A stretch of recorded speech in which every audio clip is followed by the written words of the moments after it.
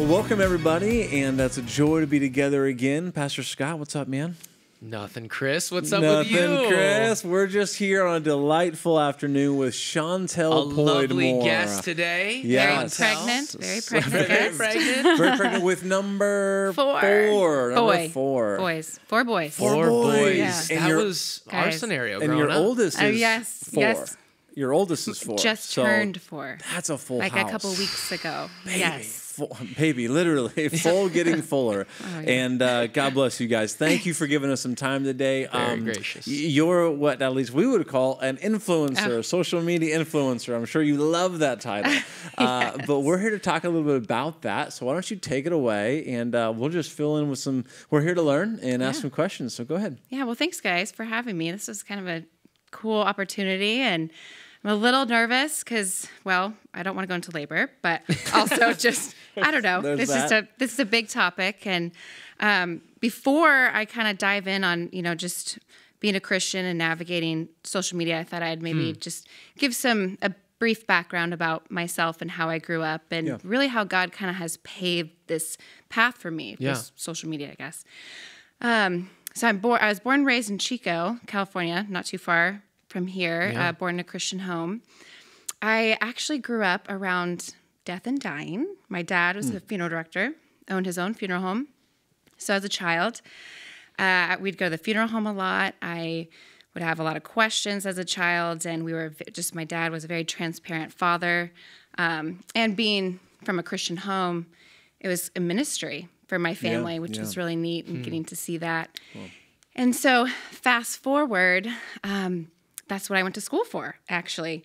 I went to Simpson University for a year. I took the Myers-Briggs test. Okay. And yeah. if I remember correctly, it gave me kind of a list of professions that I would be good at. Okay. Funeral service was one of them. And I was Really? like, no way. That's no way. awfully specific So it was to very suggest. specific. Yeah. Yes. And of course, my dad was excited. So anyway, I he was like, oh, someone's going to take over my side of the business. And so anyway, I ended up going to mortuary school, graduated in 2009. Sorry, and mortuary school. Mortuary school, yes. Mortuary school. Mm-hmm. Yep, How many of those are there? Not a lot. California, I think there's like 2. One of them Okay. happens to be here in Sacramento. Are people American happy River. to be at a school like that, or are they like very serious and somber? I'm actually very curious. I'd If you're say- into the science of it and You- into the you'd be- pieces And that's of what it, right? school is mostly for, Yeah. is to become a licensed embalmer. You can become Okay. a licensed funeral director with an associate science degree. So I wanted to kind of get as many licenses as I could, and Yeah. I was going to maybe succeed my dad in the business. And so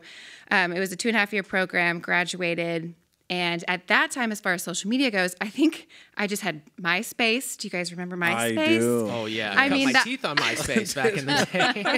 But like MySpace was... I never did it for the record. But anyways, it was go on. good. No judgment here.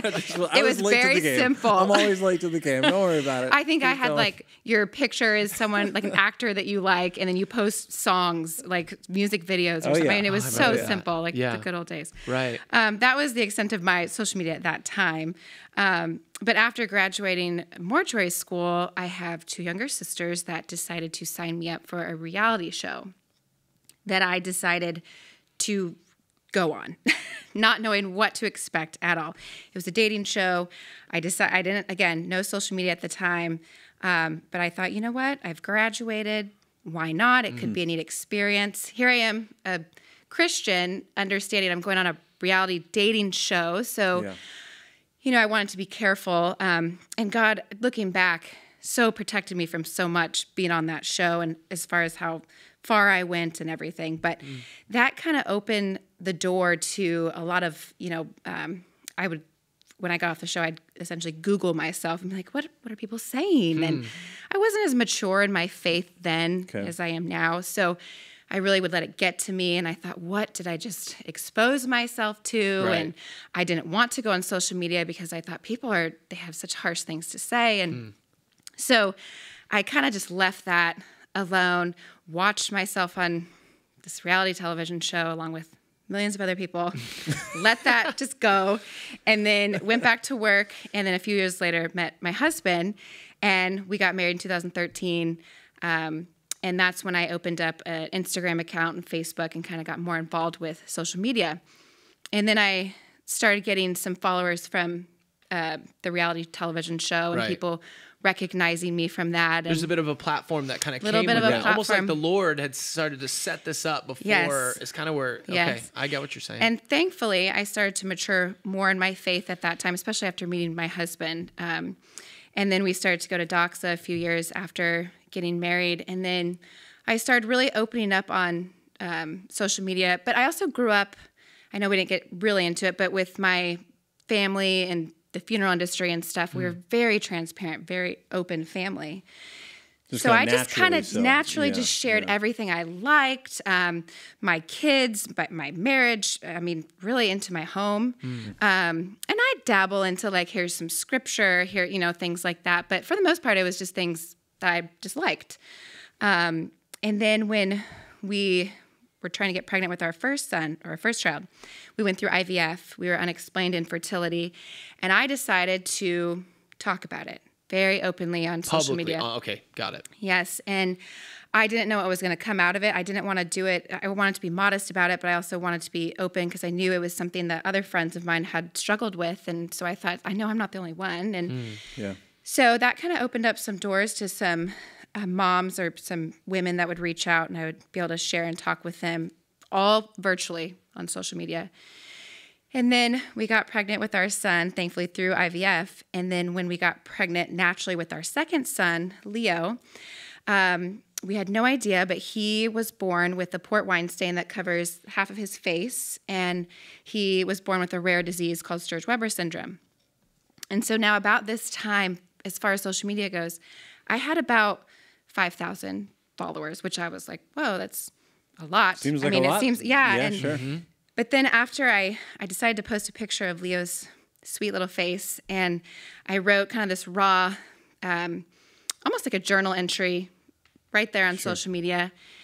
And the next morning, I saw my Instagram account flood to about 40,000 followers. And I was like, oh my gosh, like, what do I do with this now? And my inbox was just flooded with mostly sweet comments and messages from other families that are walking the same path as we are with this port wine stain. Okay.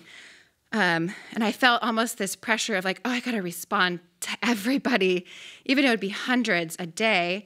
And so I would try to set a time, to do that. But God just kind of, that's how the door really opened, was right there after having my son and been given this small platform. And so anyway, I'm sorry for the long introduction, but that's kind of how God has, led me to, I guess, where we're at now. Well, I think it's actually helpful in a couple different ways, because in one sense, you think about social media in general, and you typically think this is a place where I try to like force myself into getting a platform, force myself into relevance, get myself Make it happen, get it in front of people, like become popular. Exactly. Yes. Versus what you're telling us is that really the Lord has kind of laid this in your lap. You went to bed with 5,000 followers. You wake up with thousands upon thousands more, and you're looking at it more as a stewardship. Yeah. You're seeing everything within the context of like whatever you do, whether you eat or drink, do it all for the glory of God. And God has entrusted with you something unique, and you're trying to leverage it for the greatest good. It's kind of what I'm hearing. Oh, yes, absolutely. And so that's really awesome. Yeah, it's been, and again, like when I say it more mature in my faith, it's helped me discern with social media a lot. Things have changed, as we all know, so much with social media. You're getting your news from social media, and there's so many different aspects to it, and there's a lot of good, and that's what I hope to bring that, or I hope that I am bringing some encouragement for people. As being a Christian, it's not a bad thing to be on social media by any means, but what I've learned and what God has been teaching me is how to discern more. I need to read scripture every day to like, when I see this is just kind of a funny thing, but I could see a post and I'll like it because it's like a cute picture, but then I'll read the caption of what they've said and I'm like, oh wait, no, I don't like that. Yeah, And unlike that's wrong, Untap. and people are getting, are like digging for things, and they're finding that you're liking certain things, and they're like, oh, you guys talked about cancel culture, and there's the self-love culture. There's the Ali Stuckey, great, host on, love listening to her podcast, but she talks about the toxic mommy culture, which as a mom, I could find myself getting into that so much, where it's kind of a normal thing to say some pretty harsh things about your own kids, like, oh, they're brats, they're just giving me this hard time, and you're kind of, just even about your husband, and where she's saying, and almost empowered to do so and encouraged. And that's okay. And that's okay. Yeah. Yes. And she just did an interview with Albert Mohler, which was a phenomenal interview, because he was talking about social media, and he said, it's all about language control. So you're on there, and that's where the discerning comes in, because you're reading things like, let's just say abortion, and now it's not abortion, it's women's health care, so it's being read softer, and it sounds okay, and as a Christian you're like, oh, okay, yeah, that, sure, but that's where you have to be careful, because it's we don't right so absolutely. So bring it into maybe this past, 6 months or so. Tell us how you're viewing your activity, what you're posting, and maybe even turn that into some advice for the Christian. Not necessarily even with a platform such as yours, but just interacting on social media. How are you thinking it through and using it these days? Well, like I said, it's changed over the years, because as I've matured more, I feel like I've said that so many times, but as I've matured more in my faith, I believe that. I look at it differently, and I go through it differently. I have even unfollowed certain accounts, because I've just learned that I don't need to see that. And I've tried. Like I said, I'm very open on social media, and I'd say a lot of it is posting about my children. But I get very excited and very bold about posting scripture and about posting sermons, especially this Now Concerning, which I've had so many messages on people from around the world that are listening, and they're just like, this is great. Like, we need this. We need more of this. And so I've actually lost a lot of followers. Not because of that. That sounded horrible coming right after that. Is this about us? No. Is this about us? No, but over the years, after having Leo, I think, at first there were a lot of them were just like, oh, this sweet little boy I want to follow. But then I think the more they're like, okay, I don't need to follow this. Well, you're being bold anymore. With your faith, right? You're being bold in your absolutely. There's a way to maintain your followers, but that's a whole nother piece to what's so encouraging about what you're doing. Is it's like, no, I'm going to stand for Jesus Christ, and to your kind of maturing comment, that's probably the way your social media direction has gone as well, and so it makes sense. But to those who stick around, they're getting access to some pretty great resources, not the least of which is the gospel, in various forms. I mean, honestly, I was talking to my husband the other night, and we're watching the Marvel movies in chronological order, by the way. Pretty cool I'm sure that was your idea, right? Was that your idea? No, it sounds like a husband's idea for sure. It's going to be great, honey.